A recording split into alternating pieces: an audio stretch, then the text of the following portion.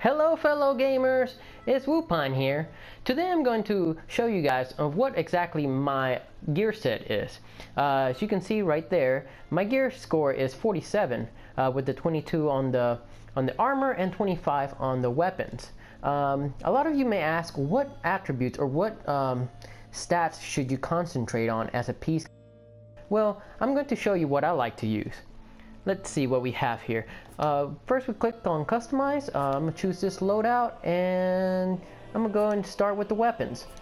Okay, so with the weapons, on my dagger, I like to concentrate on revenge mode attack. As you can see down there, Peacekeepers like to basically attack as much as possible when they're in revenge mode. You want to kill your when you hit revenge mode, you want to kill your opponent as fast as possible. So when you hit revenge, you want to maximize revenge mode attack, and that way you can kill your opponents really quickly. On secondary stats for this current weapon, I would like to concentrate on revenge gained by injury. Hopefully when I start getting some purple and maybe the orange gear, I'll have all of that maxed out. But this is the stats that I'm concentrating on at the moment.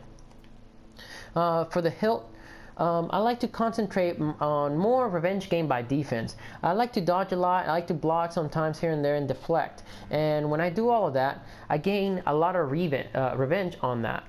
And it'll help me get revenge quickly, and that way I can go ahead and just mow them down with my increased attack. For my secondary stat, I like to go with revenge mode defense. I don't usually go into the defense when I'm in revenge mode. I like to go in the offensive, and that's why I want to get there as quickly as possible. Alright, now for the sword itself, I like to just go for attack. Basically, you're an offensive type fighter, not really so much a defensive type. So if you can get your opponent down quickly without getting into revenge, that's also okay. But basically your job is to kill your opponent as fast as possible. For the second, I like to go for defense. Well, sometimes not on this one, but I like to go more on the stamina cost reduction.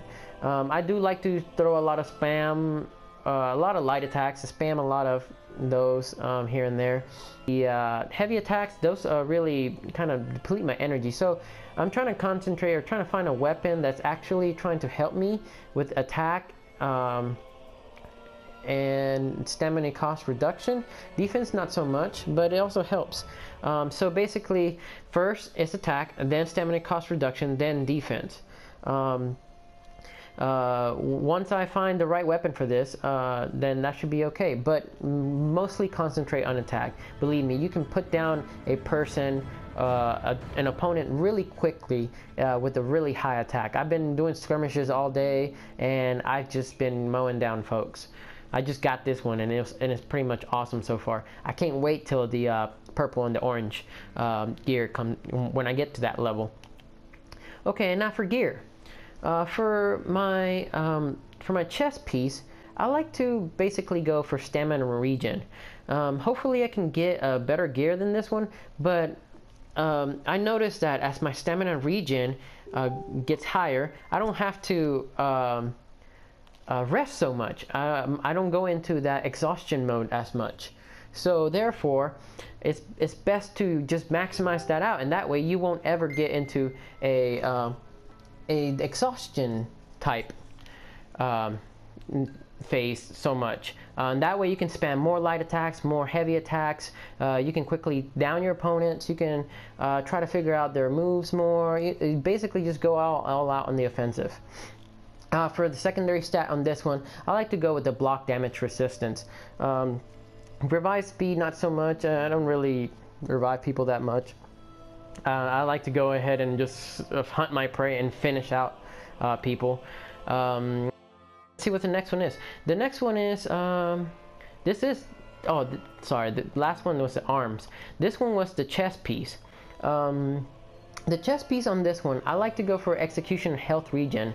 I do like to go hunt, prowl around, and when I see somebody that's a weakling, I like to finish them off. Basically, that's the type of fighter I am. I just like to hunt. I don't really go for one-on-one battles, but even if I do, I'm skilled enough to take them on. And that way, if I do execute them, I can get my health back. If it was a long battle or if they did damage to me, I can get back to full health. My second, I like to go with the block damage. That helps. That just really helps. Sprint speed, I don't really need it. This guy's really, he's fast already, even without the speed. And yeah, basically, the health regen is basically good because you basically went from all of these. You got high attack. You go high on revenge mode attack. You go straight into revenge mode. You go back into it into this. You, even if you're not in revenge mode, you got strong attacks. And on here you got very high stamina regen. You can just go all out on the offensive. If you do get hurt, you got back. When you kill your opponent, you have full health, and that's what I like to go to. And for my helmet, I like to go for my revenge mode duration. When I want to get to revenge mode as quickly as possible, and I want it to last as long as possible. And when that happens, oh, I'm a train. I can wreck people all over the place. It doesn't matter if I have a shield or not. I'm gonna go ham on you. And that's basically it. And for the secondary stat, I like to go with exhaustion recovery. That way, if I do tend to get into the exhaustion phase, I can recover that a lot quicker. But yeah, I can't wait till I reach my purple and my orange gear, and just basically maximize these stats and perfect my gameplay. So yeah, I would like to hear from other Peacekeepers. What stats that you guys tend to concentrate more on? Let me know if you agree with this on the comment section. If not, give me some pointers on what other stats I should concentrate more on. Other than that, let's see for the feats. What we have for the feats? Oh, for my feats, I like to do the bounty hunter. The bounty hunter basically just gains my health and stamina, and pretty much it's just passive. I don't have to concentrate activating on any of that. I thought about using the stealth one just to be kind of more sneaky, kind of my playstyle, but it goes either way. The third one, the Conqueror, it's really kind of useless unless you're playing the minion or one of those game modes that you have to capture something. So basically, for an all general purpose, bounty hunter is for me. I like that one the best. What about revenge attacks or the secondary feats? That's what I like the best on this one. It's the third one. You have to level up to get this one.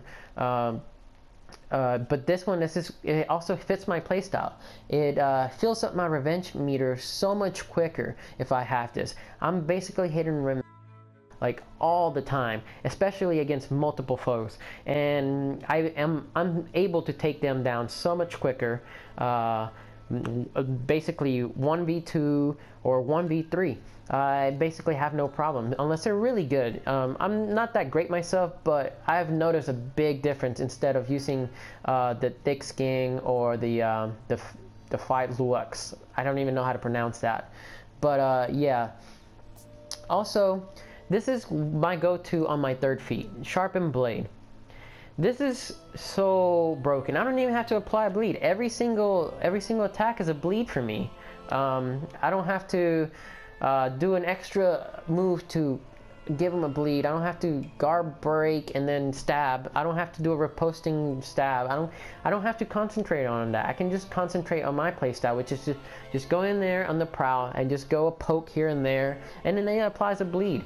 And that's basically why I like this one so much. And for my fourth feat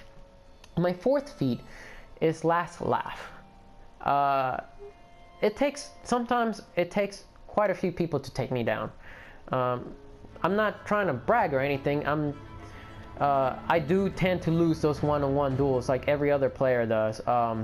But like when you're playing skirmish mode or dominion or elimination, you're gonna be there's a very good chance that you're gonna be stuck in a situation where you're fighting 2 or more players, and this particular feat basically just blows them up when you die.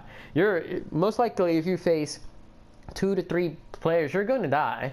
That's guaranteed.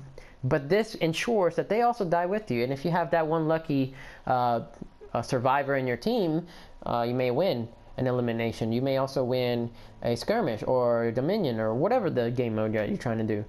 And it's also just funny because they don't expect it. They try to like just dodge or roll away at the present time when the bomb drops, and it's kind of like funny seeing them scurry away.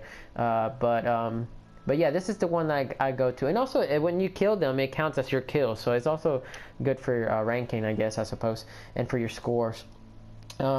Another one that I do like is a catapult. This is cool if you're not the type of person that goes head on into multiple foes. I do like this one. I've used it several times, and I have killed my own teammates with this, believe it or not. And sometimes I'm the only one left. Like, sometimes I'm just sitting back and there's 3 people, 3v3, and I'm just chilling, and you know what, let's just end this. Catapult, everyone dies, and I'm the only one left. And it's really funny. I wish I had more clips of that, and I would show you. Fear itself, it's okay. It's a good starter one, but mostly I go with the last laugh. But catapult also works well. It depends on your gameplay. But like me, I'd go straight head on into battle, and boom, here comes dynamite. But yeah, guys, let me know what your thoughts on these particular feats and on the particular stats on the gear and the weapons. What you'd like to concentrate. Let me know what your particular thoughts are on powering up your Peacekeeper and how you're leveling up. I believe this is the best way for me to level up. This is my particular gameplay and style. Just leave comments. Let me know what other videos you'd like to see. Just pretty much anything you would like to know about my Peacekeeper. So yeah, just please like and subscribe my video, and from one noob to another, keep on grinding, and see you next time, folks.